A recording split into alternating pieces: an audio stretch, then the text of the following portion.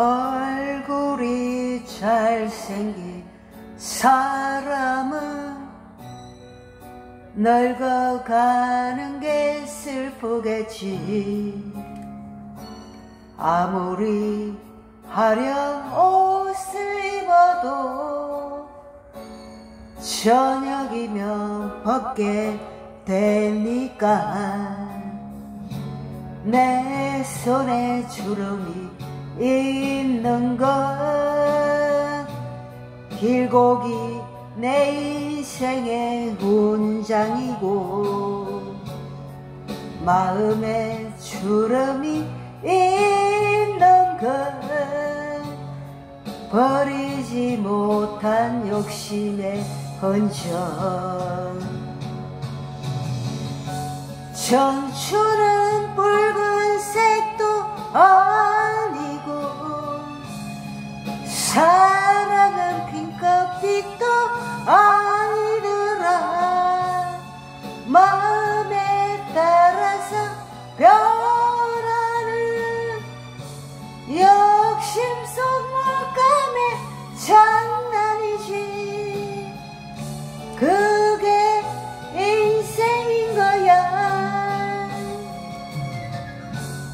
전화기 충전을 잘하면서 내 삶에 충전하지 못하고 사네. 마음에 여백이 없어서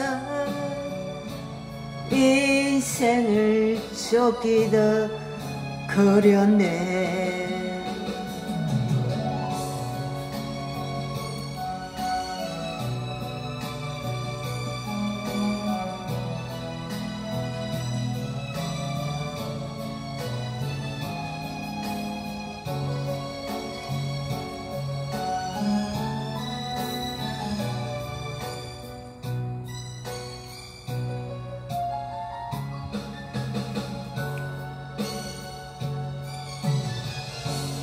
청춘은 붉은색도 아니고 사랑은 핑크빛도 아니더라.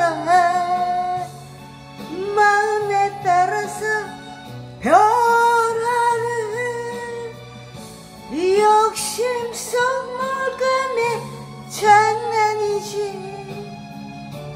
그게 인생인 거야.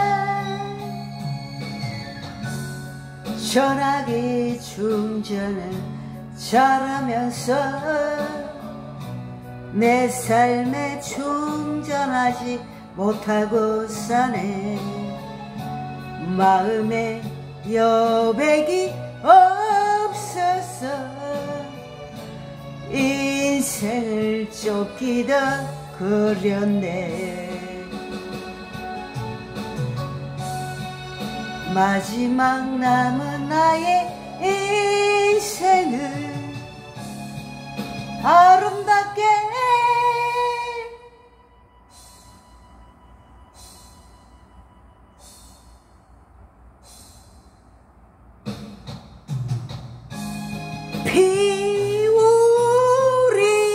피우리라.